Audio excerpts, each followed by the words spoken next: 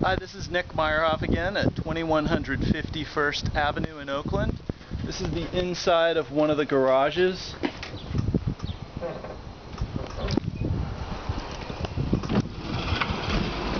There's 12 individual garages in the basement of this building. There's also an undeveloped approximately 1,000 square foot basement.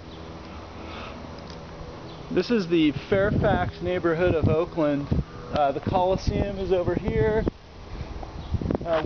We're at just east of Foothill.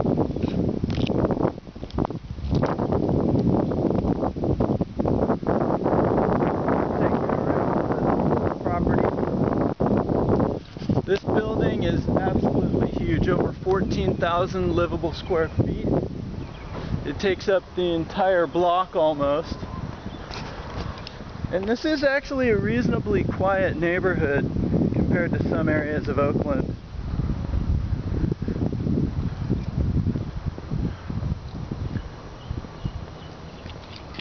Many of the windows have been replaced.